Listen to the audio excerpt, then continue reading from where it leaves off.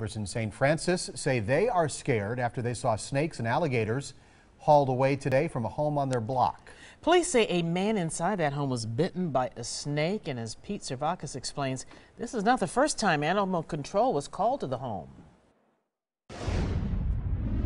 It's dangerous. It scares you, you know. Wally Ditkewicz lives down the block from this home on South Clement Avenue.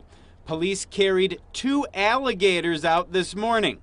Last night, 6 venomous snakes were also removed after a cottonmouth bit someone inside. One or more bites from one of these, if they actually inject the venom, you know, they bite you in the arm, they bite you in the hand, you could lose that arm or hand. Police say 911 wasn't called until after the victim was at the hospital. Animal Control says the man bitten was Jeremy Loveland. We saw this man get dropped off and speak with police this morning. And in 2011, today's TMJ4 spoke to a man by the same name who suffered a viper bite at the same house. The people that keep these types of things, for the most part, believe they're experts, and they really aren't. John McDowell says the animals found this week were dangerous to the whole neighborhood.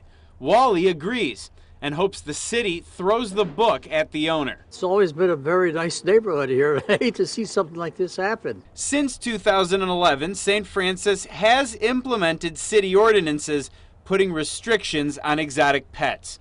In St. Francis, Pete Servakis, today's TMJ4.